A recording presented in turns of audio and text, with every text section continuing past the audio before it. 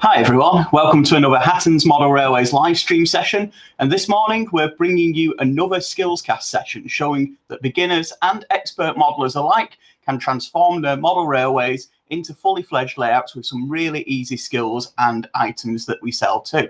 Today we're looking at adding walls and fences to your layout. These are essential parts of the scene, both on railways and in other forms of modelling too, such as wargaming or indeed die-cast vehicles. So there's some great opportunities to add these onto your layout of pretty much any era. I'm sure a lot of you are familiar with seeing walls and fences out there wherever you are too. So I won't go too much into the history of how they're set up, etc., etc. I would recommend looking at prototype photos to see where these are installed and how they are installed, but I will be giving some top tips on that throughout the show today too, and of course showing you a number of different items that we have, starting off with some really easy beginner pieces that take 2 minutes to add to your layout, and then building up in the expertise to show you some of these skills that you can pick up pretty easily to enhance your layouts too.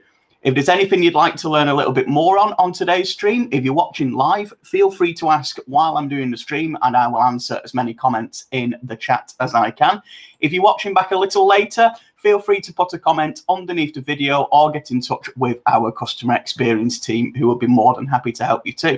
And as always, there's a link in the description for every item that I am showing here today. So let's get started, and as promised, I'll start you off with a real beginner piece. We need absolutely no tools for this one, so I'll just move these out of the way for 1 second. We will be coming back to those shortly, and I will give you a rundown of the tools that I am using here today. So we'll move on our work mat, pretend that this is part of our layout that we see here, and I'll bring you over to the smaller camera. I'll bring that piece a little more to the front there. And what I'm going to be using first is the various pieces that we see here from the Javis range. Now, this is as they come too. These are pre-made, pre-ready to plant. They've got a flat surface on the bottom, so you can glue them onto your layout as you wish. And these come in a variety of styles. I'll just put some of those on the bench for you now. You have the wooden style sleeper fencing that you'd see quite often alongside different railways.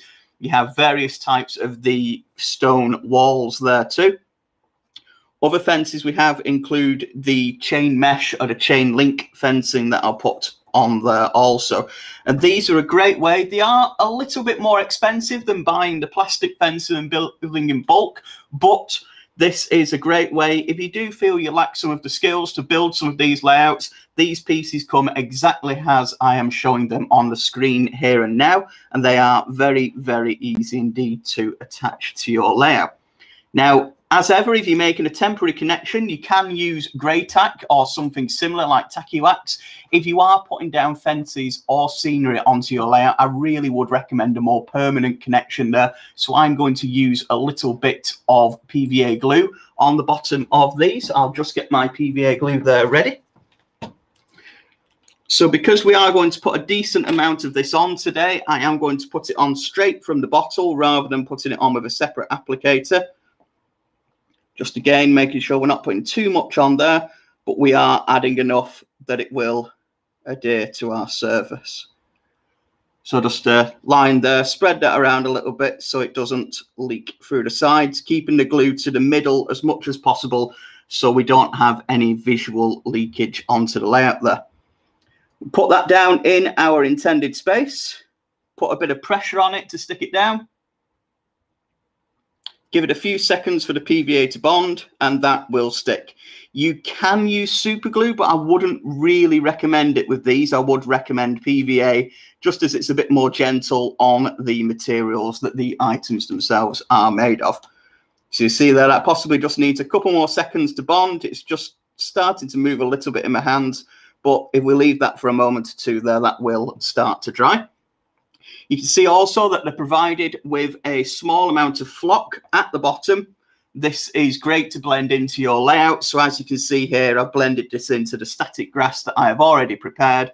The colours are slightly different and you can match these up. They are more of a spring green colour on the various Javis items, but you can pick the flock up from them if you do want to blend it in on a layout that you've already built, or you want to build your new layout with matching colors on the bottom of these particular pieces. So they do come in a variety of styles. I'll just pull up some again onto our workbench for you, and you can see how these sit next to each other. They don't fully gel next to each other, but you can get them really up close as we do here. You can see there the join in these particular two pieces, but just making sure there that before the PVA dries, you do have your bits set up correctly. As you can see, once blended into the layout there, that join will look quite prototypical. As you can see through the rest of the fencing, these particular parts would never really join together too well in real life either. So you can see there that building up a join with these is quite easy and something that's not too much trouble to do at all. I'll just do it there with the stone version of the wall. You can just close up, you can see the join, but once you put a little bit of detail around there, including some items, maybe like a small shrub or a farmer or something like that, certainly any level of detail you can provide, you can really start to join these up and add them together. And as North Yorkshire More Specifics said there, they do look close enough. Certainly we've got them here really up close and personal on the camera, but once you've got them a fair distance away, as you can see now, you really can't see that join, especially when you have got some further items up against those two. As said, these do work out a little bit more expensive than the various kits that we do provide, but for the price, you are then getting a fully finished model that is ready to plant on your layout, as we've done here today. These start from around £1.10 a piece, and the pieces themselves work out at between 4 and 5 inches long, dependent on what particular piece you are picking up from us. We have a full list available on our website, so if you want to head over, they're all made by a company called Javis, and you can see them now on our website for more details. I'll just show you some of those chain link fences close up. We just had a request in the chat there for that, so I will just show you one of those. And again, these are designed in exactly the same way. There's a few different variations of types covering the either damaged or just ready to use types, so you can have a bit of variety in your fencing there too. And you can see here again them joining together and ready to be planted more on your layout. So we'll get this out of the way and we'll start looking at some of the plastic kits that we do provide. Now, there are hundreds and hundreds of different types of these plastic kits.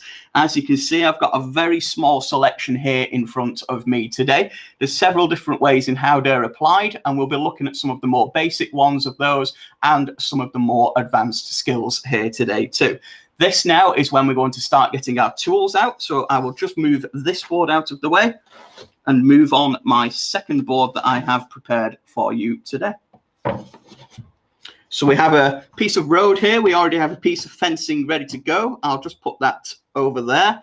And the first fence I'm going to look at requires no drilling at all, but it does require a craft knife and again, either some super glue or PVA glue, dependent on what you are attaching it to.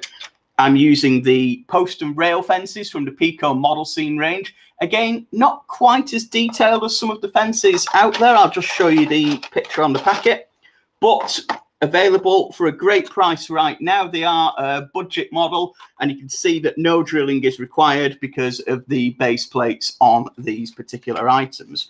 So these can be built up really quickly and really easily indeed. So we'll get a couple of these out, and I'll show you just how to construct these up.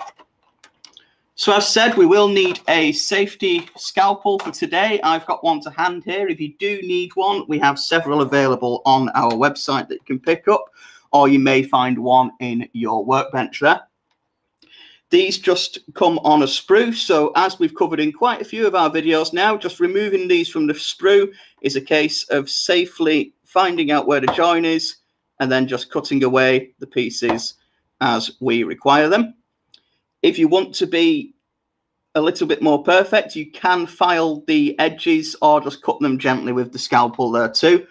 For the purposes of today's live stream, I will be leaving those as they are, but it is something I'd recommend doing to get a really nice finish onto these particular items. It's exactly the same with the fence. So you can see there again, this is on the sprue. So we'll just cut that off where it joins onto the sprue, making sure not to damage any of the detailing, but these are only on very gently indeed. So we can see there already that we have a model that's pretty much ready to go. So the fence posts, as you can see, sit on the end of the fence where they should do. These slide on.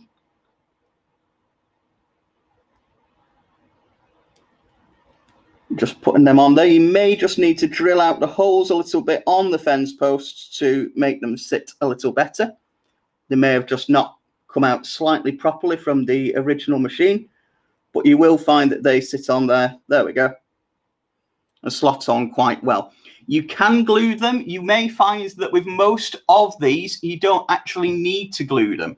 They are quite secure on their own right, but as ever, if you do want to put a little bit of super glue on there before you attach the different pieces, I would recommend just putting a little part on the end of the fence posts that we have here. Extending these is really easy too. You can add further fencing on and you can build a full length of the fencing.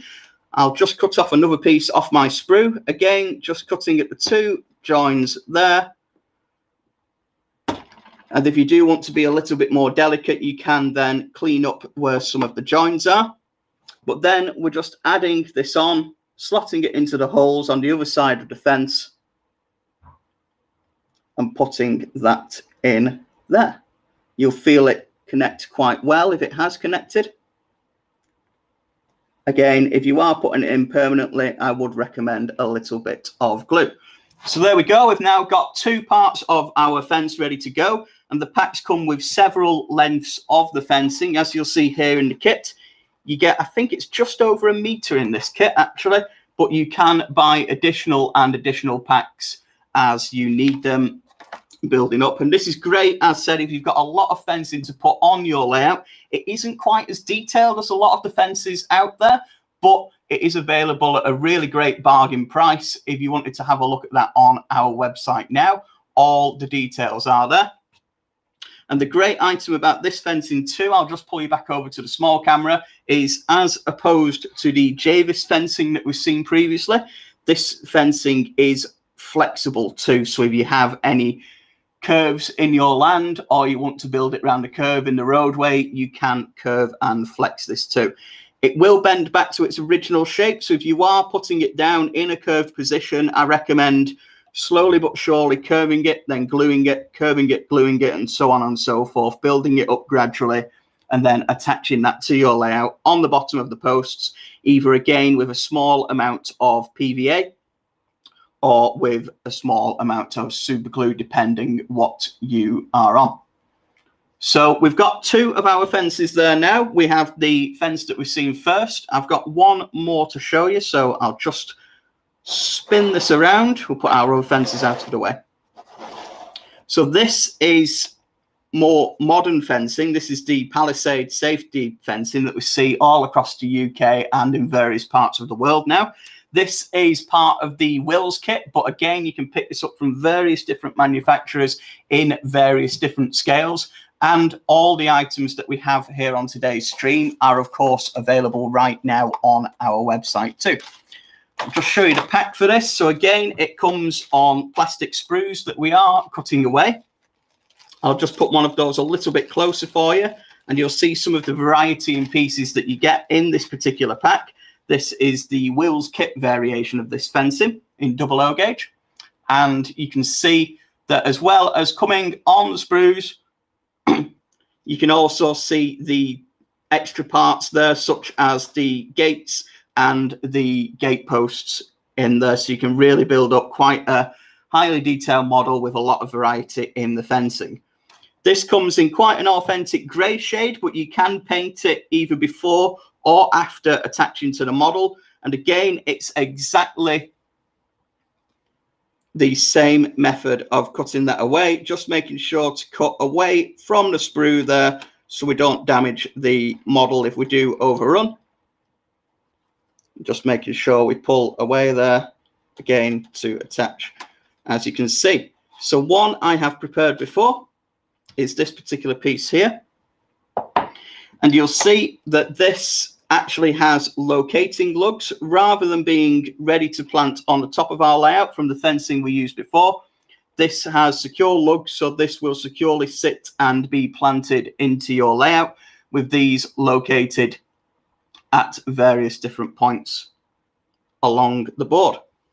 So putting these onto your layout really couldn't be simpler. I'm using a drill bit here. Check the different drill bits that you have in your collection to make sure you get one that's a good match, just slightly bigger than the item there that you are drilling in. I'm using a 1.2 millimeter drill bit here today. And then measuring up the locations that this will sit on your layout too. So you can either do this by planting the fence, as you see here, next to the layout, and just marking on with either a pen or a pencil as to where the holes need to be drilled. Or you can do this with a steel rule. You can measure out the different pieces. And again, then just know the length of the different items and then put your points in at the various points you've got there too. So I've drilled out most of these already. I've drilled out the first 4 holes, and now I've just got to drill out the 5th, so this will sit in. So putting in our drill bit there, using our pin vise. If you are drilling into something like MDF, I do recommend being in a well-ventilated area too. But you can see there, just twisting that down is digging in to the wood on our board. And this is a great method that you can use also for many other materials. Just cleaning away the remnants there, finding the hole again and just clearing that up a couple of times to make sure we have everything fully cleaned and fully ready for the item to sit into. So a couple of goes there, just putting that through. And then we've already got our other 4 holes drilled there. I'll just open that up one last time to make sure we have a proper connection there. Let's try and find it first. There we go. So now all you need to do, if you're putting this in permanently, just a small amount of either super glue or PVA glue again on the ends of these particular items. Putting that straight in there, you'll feel it sit in the holes that we have created. And that will give it some real security there as well in not being quite secure.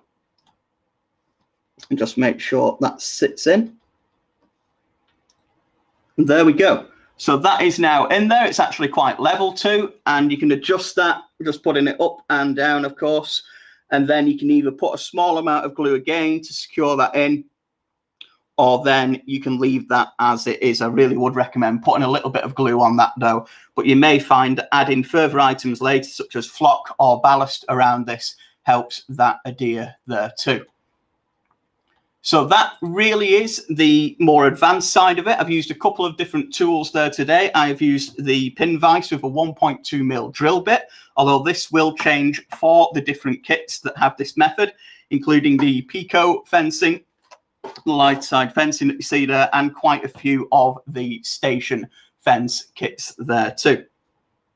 But that really is secure there. As you can see, I'm giving that a bit of pressure now. And although the top is waning, it is quite secure in the bottom, whereas this would need the glue to dry on the bottom of the different pieces before that became as secure. And again, just mentioning there the different types that we do have that would stick down again. These would again be very secure once the glue has dried on them too. So that's quite a few different methods that we've got there today. As said, I have blocked the zebra crossing there, so we may have to reposition our wall a little later on after the stream to allow people to pass over. But just showing you the different methods that we have here today. So you can either buy the really easy for beginners, ready to plant items such as the Javis fencing that we have here, the simple to construct Pico style fencing, and of course this particular walls and fences that we have available from some of the larger ranges there too. There's quite a few different varieties in what you can get. It's not just fences. It is the likes of concrete walls. It's also station fencing, but one of those 3 methods will apply to the walls and fences that you are adding to your layout. It'll either be straight ready to plant on your layout, it'll have its own feet underneath, but you will need to build it up as per a plastic kit, or as we've done on our modern security fencing here, you will need to drill some small holes into your layout, but then you can really secure this down with the different pieces there too. So I hope you've enjoyed today's session. I hope I've shown you just how easy it can be to really add some boundary markers, walls and fences to your layout. Everything you've seen here on today's stream is available to order from us right now on hattons.co.uk. And if you'd like to learn a little bit more too, or if there's any questions I've not had a chance to answer, please add them into the comments on the video or get in touch with our customer experience team, who will be more than happy to help you out too.